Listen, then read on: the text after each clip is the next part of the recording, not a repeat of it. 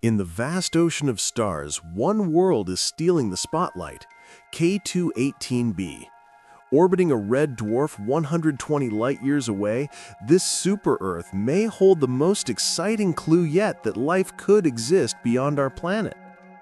Recently, the James Webb Space Telescope detected something incredible: dimethyl sulfide, or DMS, a molecule on Earth produced only by living organisms like marine plankton.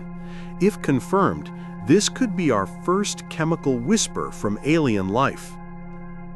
K2-18b is a world twice the size of Earth, wrapped in a thick atmosphere of hydrogen and water vapor. It sits in its star's Goldilocks zone, not too hot, not too cold, the perfect recipe for liquid oceans and maybe biology. But scientists remain cautious. Could this be a false signal or the beginning of the greatest discovery in human history? Either way, the evidence grows stronger and the question becomes louder. Are we really alone?